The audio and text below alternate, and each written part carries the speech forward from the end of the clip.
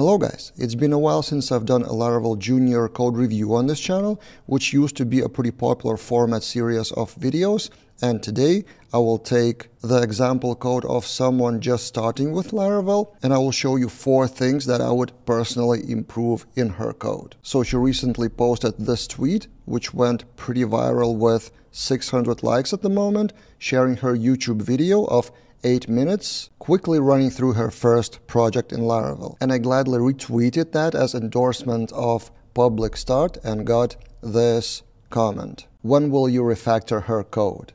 So I decided to take this kind of challenge, and that's why today we're having this code review instead of usual Friday videos from my car, which we'll get back next week. In general, Leah as a personality is such a great example of someone starting with something new, Laravel and PHP for her. She's coming from Node.js and React background, if I understand correctly, and she's also a math teacher. So here's her tweet from Laracon US, and we should all learn from her the courage and the openness of building in public, knowing that her code isn't perfect. So kind of a disclaimer, this video is not to react on Leah's code and kind of roast it, but I noticed a few things pretty typical for new Laravel developers. So for someone just starting with the framework, I think these pieces of advice will be useful in general. So first about the project, it's an 8-minute video which I will share in the description below, so you should watch it. But in general, it's a math problem project, a quiz of doing plus and minus operations, which looks something like this. So Laravel Breeze with React on top. The main model, the problem, the eloquent model looks like this, which looks okay, but then Leah is showing the controller, which looks like this. Problem controller with static function generate problem,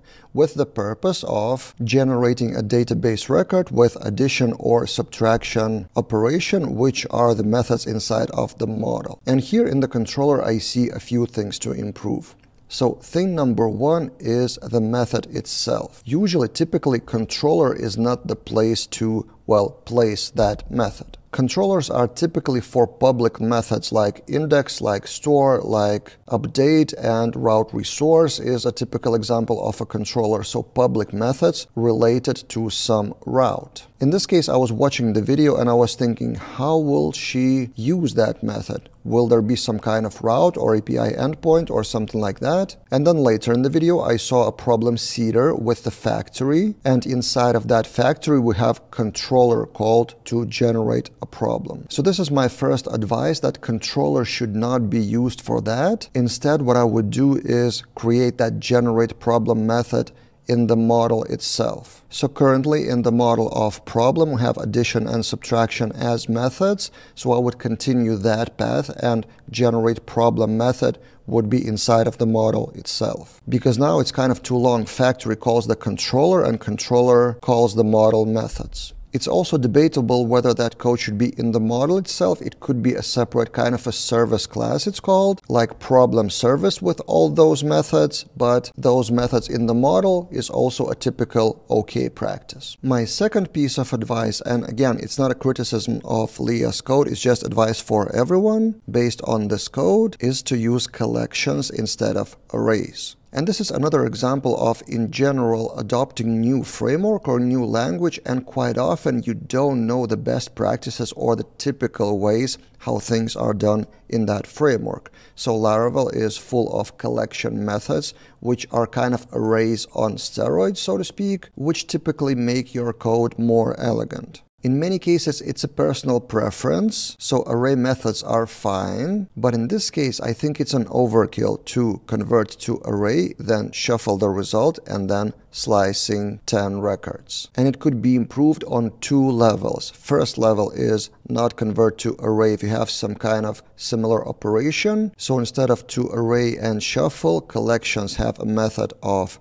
shuffle, and then you can chain another method of slicing instead of doing array slice. Collections also have a method of slice. So the overall code would be something like problem all, chained shuffle, chained slice with parameters. So that's level 1, but then level 2 is to not do those operations in collections or in PHP in general. Instead, use the database.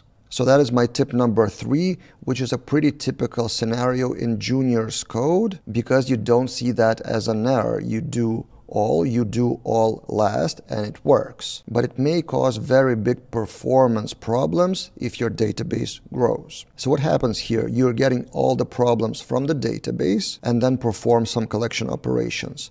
What if you have 1 million problems in your database, but you actually need only 10? Then that million would be downloaded into your RAM, into memory, which will pollute the memory and cause your server to crash. You basically will run out of memory.